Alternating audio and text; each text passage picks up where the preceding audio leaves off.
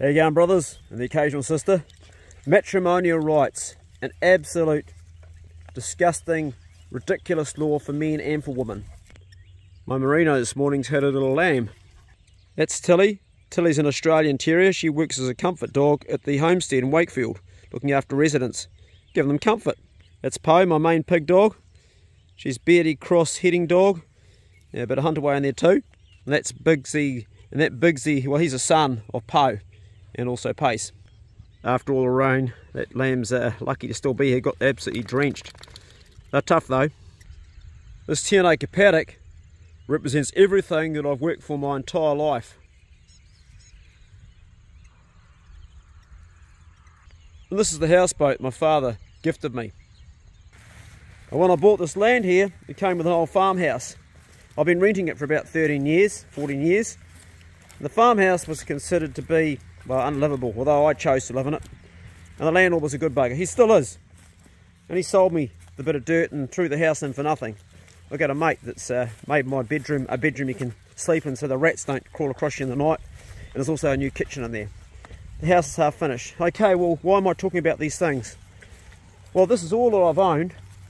And I'm going to tell you two stories. One of a woman, one of a man. I might even throw in a third one.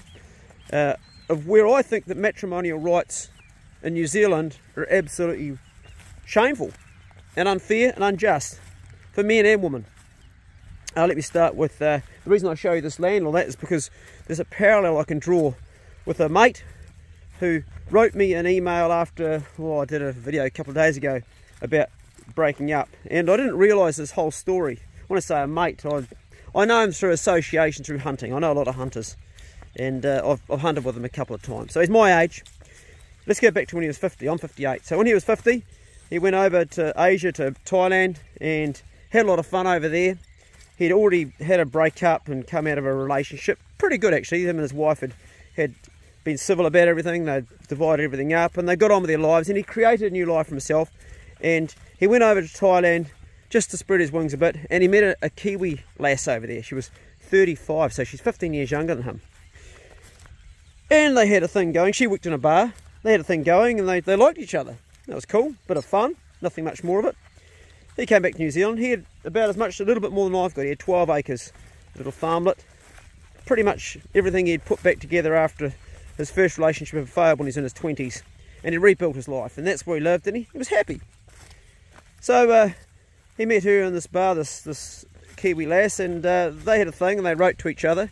And he went back 6 months later and had another wee holiday with her, and it was good, and they were in love and that, and she was still working in the bar. Anyway, when he got home after about 2 months, he got an email, not a phone call, but an email. Hey, I'm pregnant with your child. He didn't expect that.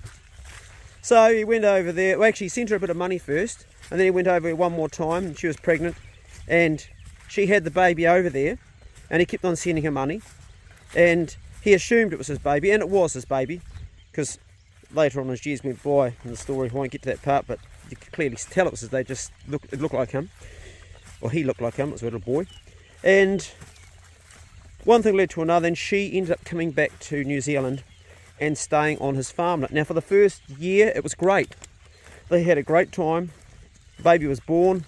He played dad. He didn't really want to be a dad at that stage because, I mean, who wants to become a dad at 50? I suppose some guys do if you're in a good relationship, but it was a new relationship. And the first year was good. They went to Kaikoura on a holiday and took the little baby everywhere they went, and he had enough money that they were comfortable. After 2 years, she started asking for more things. She started saying, hey, I'm going to need my own car, and we're going to need to have another holiday somewhere because I need to get out of the house. And he felt he was under pressure. So he got a side job to just what he was doing. He had a little online business, but he got a side job to make more money, and he came home one day exhausted and thought, this is not what I wanted. I'm having no time to spend with her, no time to spend with my son, no time to be on my land. I'm having to work extra just to cater for her needs while she's at home looking after the baby. And he come home and he said to her, look, honey, I've been thinking about all this, and this is not working out. I can't keep doing this job. You're going to have to tighten your belt up a bit or do some online business at home yourself, because I can't keep doing this. I'm not seeing you. We're not doing what we'd planned to do. And she was like, fine. If you're a bloke, you know, when a woman says fine, that it's the dead opposite, it's never going to be fine. So for a wee while long, he stopped that job, and they went for another few more months. And then her wants and needs had grown even more. She was clocking up money on the Visa card now, and still buying stuff they couldn't really afford. And we're getting into nearly 3 years of relationship, and things aren't good at all. And one day he come home again, and he said to her, look, this is just not working. I'm exhausted all the time. We've got to think about how we're going to move forward, and it's not happening for me. I'm miserable. Your needs are growing exponentially, and neither of us are really that happy. And she says, fine again. She moved out that same day. Now, when I read his email about this, because he's told me in an email, I thought, my first thought was, to have moved out on the same day, to have been with someone for 3 years, she already had an exit plan. She was already thinking about getting out of it. And she did, she moved out that day, and he as he wrote to me the first week, I thought, this is actually quite good. I feel a whole lot of pressure's gone off me. But what he hadn't thought of is what was coming up next. And that was a contact from her lawyer. I want half of everything.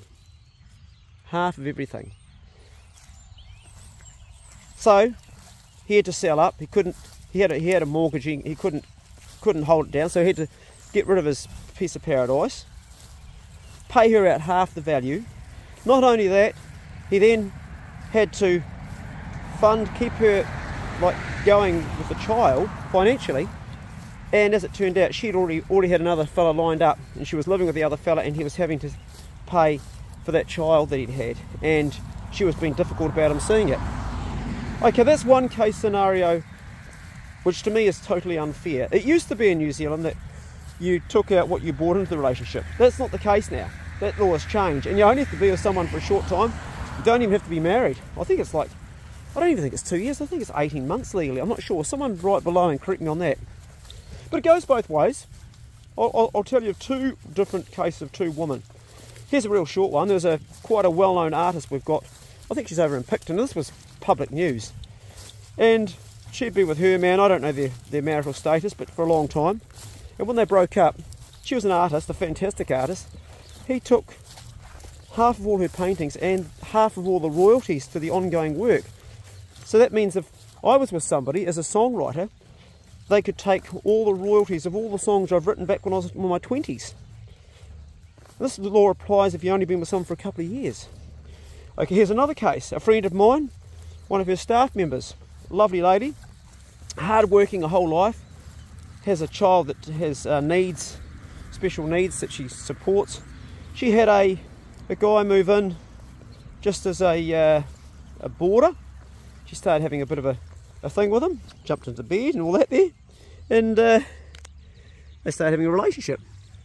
Anyway, after a couple of years, he says, I want out. He takes half of her home, a payout of $100,000. She's got to come up with $100,000, and she's in her 50s, and so she's lost half her home to some guy that just moved in, shagged her for a few times, was only there for a couple of years, and he's done nothing. He's just a leech, a bottom feeder. These laws, to me, are completely unfair. What do you guys reckon? My advice would be, if you're ever going to get into a relationship where you live with somebody, whether it's married or not, prenuptial agreement. And if they say, oh, you can't really love me, you can't really trust me, you say, no, I trust you a lot. And I know that you love me. I know that you don't want all this land I've worked my whole life for. I know you don't want that houseboat that my father gifted me. I know you don't want all the things that I've achieved my whole life if we should break up. I know you just want me, you just love me. And to prove that to me, you'll need to sign this. Because if you don't sign this, then I'm starting to wonder what it is you actually want here. Is it me or everything that I own? Or half of everything I own? When you're in love, and you've got all those whistles and bells and you're feeling wonderful, that's the last thing you want to do, because there's a part of your brain that's going, this is just so good, and let's keep it good between each other, and let's not bring up anything that's going to make it ungood. Well, I think a prenuptial is not a silly idea. I've never actually done one myself, because I've been very fortunate. I've been my kid's mum is wonderful and I'm still good friends today. But that's not always the case with everybody. There is a high rate of suicide among men, and I know 3 in Australia that I knew, where this kicks into play, but then it goes one step further. The women have all the rights as far as the children goes, or most of the rights. They get to, for some weird reason, have more than the men. Now what I'll say to any of you men in this situation, don't be agreeable. Don't be agreeable. Don't agree to anything. If it goes to court and you're only going to see your children 2 days out of 14, don't agree to that. No, stick your feet in. And it's the same if you're selling up your house.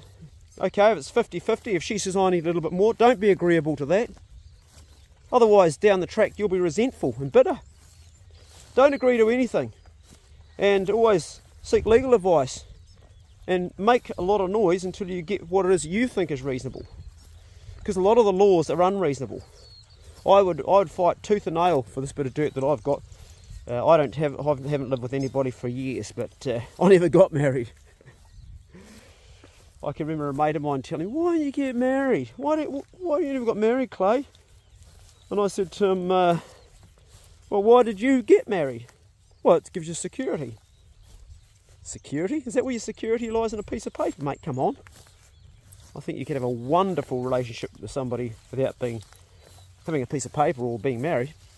Anyway, that's a thing for another debate. But that's today's Bro Check video on my thoughts on marital rights. I think the law sucks for both men and women. If you'd like to argue the point with me, I'd love to hear your argument. If you'd like to disagree, I'd like to hear why you disagree. There is a place for matrimonial rights. I think there's a place for it as far as if one bloke's working hard and mum's at home looking after the children all that time. They're a young family starting off. She can't go and work. Great. 5 years down the track, they've got their home, their mortgage, and she starts shagging the milkman, or he starts shagging the secretary in the office. I was going to say secretary officer. That makes no sense. What happens next is fear of it's down the middle, because she stayed at home to raise the children. That's a full-time job, and she's enabled him to be able to work to pay for the house. That's fair enough. But from then on, there should be equal rights to have the children, and both should be able to have their own income and work. It shouldn't be that the man's just got to look after the woman financially for the children. They should both be responsible for their income. They should both be responsible half-half for sharing their kids. Unless they have an agreement that's between them that's different. But the law shouldn't be forcing that bloke to not see his kids, yet pay out all the time. That's not fair. And vice versa if it's to a woman either. Although that seldom happens, really, does it? Your thoughts? As always, I'm open to being wrong on any of these points, but I want to hear your debate and your argument as why I might be a bit too outside of the park on this one. These are my feelings, and for any of you guys that are struggling with this, here's a couple of points I'll end up with. If you've got children involved and you're separated from your missus, never dish your missus to the children, because they are half your genes, half her genes. And when you dish them, at least dish their, sorry, I said that wrong. When you dish their mother to them, it's dissing them. I meant to say dissing them. So you're dissing them. So don't even, and it's not nice to gossip if she's not there to support herself. The other thing too is, make sure you've got a strong network around you of mates when you're going through that. Don't cut yourself off.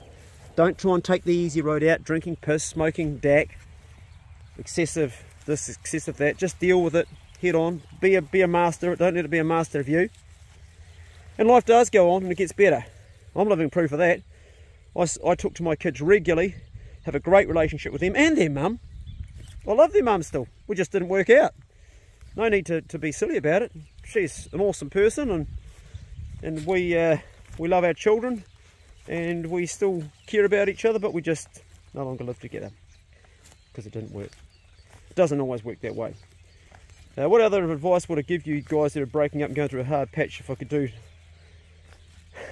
I guess, squeaky wheel gets the oil. When my kid's mum left, she left with someone else and took the kids to the North Island, and I said to my daughter, honey, because I was lucky, because I was allowed to go and stay with my ex, was with the kids, but I had to make a trip to the North Island, and that was expensive. Going up there every 6 weeks cost a fortune. I said to my daughter, honey, squeaky wheel gets the oil. You keep saying to your mum, oh, I miss Dad, I miss Dad. And eventually she'd go, oh, okay, and she moved back to Nelson. And she did. I don't know if it was just that did it, but anyway, love will win in the end over fear. So keep loving. And there's no place or room for bitterness. And I know there's lots of things you might have to be bitter about, but it doesn't help you. It just means that that person's living in your head rent-free, so let that shit go. Try and have a good day, go steady. I've done a walk around the paddock with the dogs, a slow one. I might do one more and then kick into my day. See you later.